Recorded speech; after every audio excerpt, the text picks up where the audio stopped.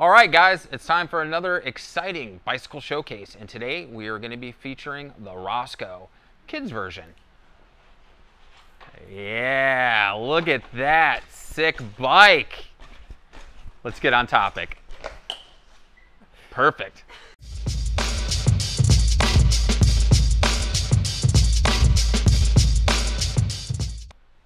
Hey everybody, it's Thomas with Get Out Arizona, and you're watching another exciting episode of Bicycle Showcase here on Toolbox Topic.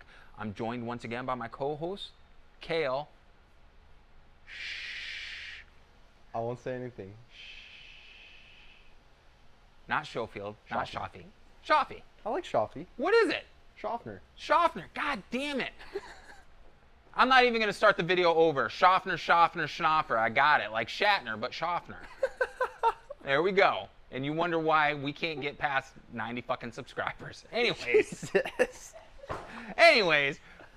today we're talking about the Roscoe. But this is the kids version of Roscoe. So this is a very trail capable mountain bike for the youth segment. Yeah. And we've done a youth episode as far as bikes and gear and everything like that. I'll leave the link in card description right above. Kale, what's the age range for this bike? It's less of an age range, more of a height range. Okay. So this thing goes up to about 410. 410. Yeah. Okay. They do make a smaller version as well for the littler shredders out there. Okay. And that's the Roscoe 20. This is the Roscoe 24. So Okay. you got the 24-inch plus size tires on here. Okay. Yeah.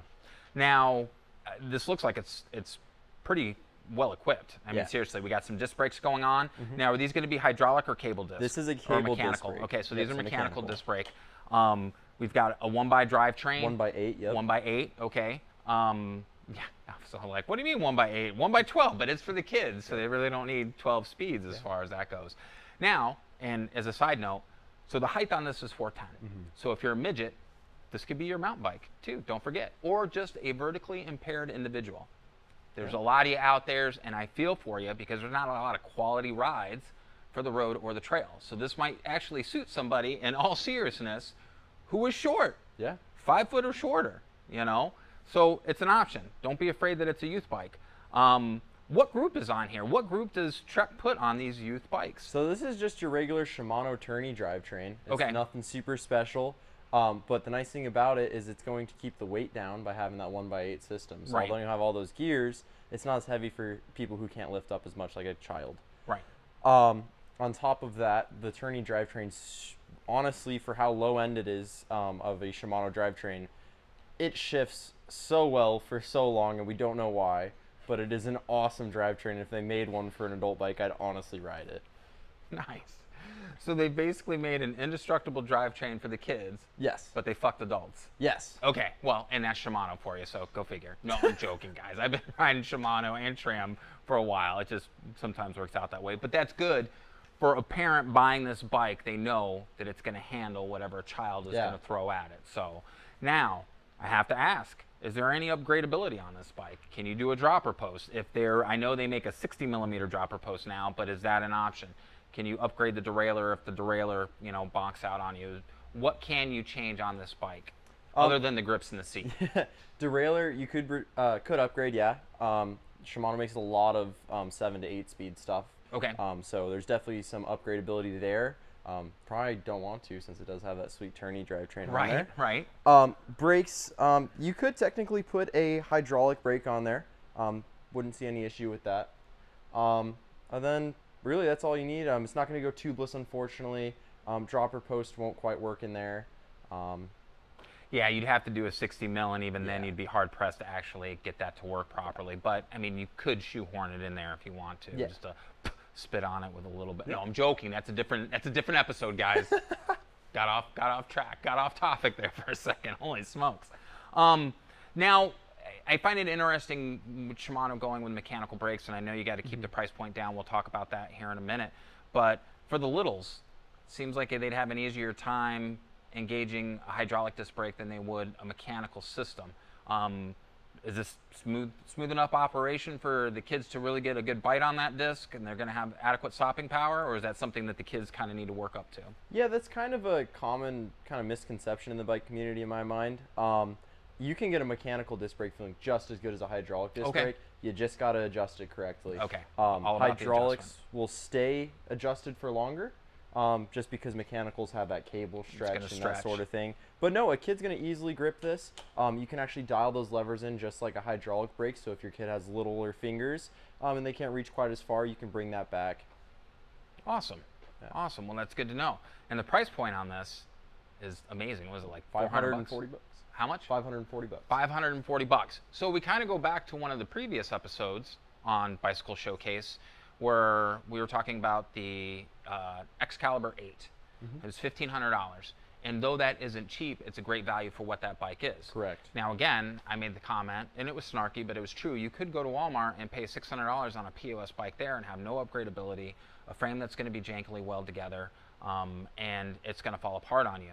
Same thing, you could go to Walmart and spend, you know, $250, $300 on a youth's mountain bike, but it's certainly not going to have the build quality or the ability to replace parts, upgrade some of the parts, the adjustments, you know, that you can make on the existing parts.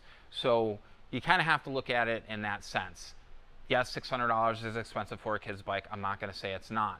But what you're getting for that $600 in a bicycle that'll last your child as they grow to a point where now maybe they've outgrown this, you can hand it down to another kid, you know, give it to your friend's kid, your neighbor's kid, sell it, whatever. This is going to be a quality bike that's going to last them through that growing process. So, all right. Got some for a water bottle cage and everything like that. This is actually a really nicely equipped bike, Kale. And I will point out one thing, if you don't mind. Sure. I'm sure a lot of people are saying, oh, we're saying it's a mountain bike, but there's no suspension fork. That is true. It is a rigid mountain bike. The reason they do that is kids generally aren't heavy enough to compress the suspension on an entry-level mountain bike. Point. So what they did, instead of putting a suspension fork on there, is they put a wider tire that gives you more stability by having that wider footprint on the ground. And on top of that, it does offer a little bit of suspension in itself in that air in the tube. Nice. Kale. Wow, I'm impressed, dude. I almost take back all the things I said about you. A lot of them at this point, but, you know, not some of them, but, you know, joking. He is definitely a smart kid, seriously. I wouldn't associate with him if he wasn't. So he does know his stuff about bikes, trust me. I've raised 2 of my own. I'm done dealing with that stuff, though. I'm joking, guys, joking. But no, seriously, that is a very good point. Because when people think mountain bike these days, they think, at minimum, front suspension, if not full suspension. So that's a very good point. You know, unless, unfortunately, a kid has diabetes because he's a friggin', you know, a chunker, and then, sure, get him a front suspension fork. But if not, the tires are going to work just fine. What? Some kids are fat. Why? You're over there laughing and everything. It's baby weight. It's baby weight. It's baby weight. They'll lose it. Yeah, sure. Guys, this is all in fun. Nobody get their panties in a bunch as far as that goes. So, but seriously, guys. All right. So, availability. There's one out on the floor. This one, how many more do you have in stock? And what is the ordering, not deadline, back order as far as this goes? So I know we have, I think, 4 or 5 in store. Okay. Not necessarily in this color, but there are other colors as well. Okay. And then as far as back order, it's kind of the standard thing right now. I think kids' bikes are a little better. I want to say we're probably looking around somewhere around 4 months. I mean, it's still out there, but yeah, definitely something. If you put it on order, we'll get it and have it all built ready for you. Okay, awesome. Well, there you have it, guys. The Kids Roscoe, and this is for a child that is shorter than 4'10". Now, what would you say the minimum height on this bike is? We talked about the max height, but before we go, what would you say the minimum height is?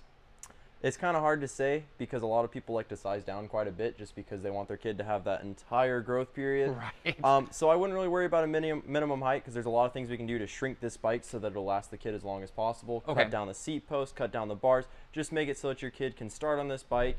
Then by the time that they are up there, we'll just kind of put back on a longer seat post and put on some longer bars, which is cheaper than buying a new bike. Absolutely. And it'll keep them riding for a while. See, there you go, guys. And this is why I come to Trek Bikes, because they're always thinking about your pocketbook so you don't have to.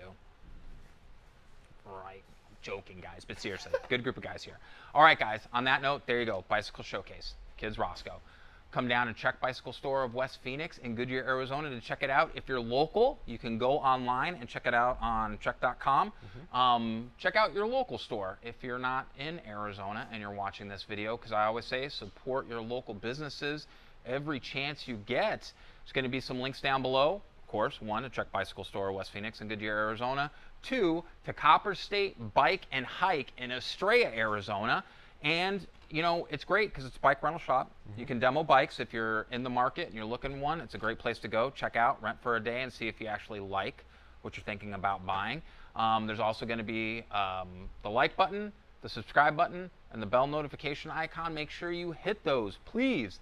It helps out the video and the channel immensely, and you will be kept informed of all the videos when they first post. Well, this has turned into just a dumpster fire, and I don't feel like re-recording it, but I was going to say the good videos, the bad videos, and the ones that are, you know, just kind of middle of the road videos, but definitely help us out. We really appreciate the support and everything.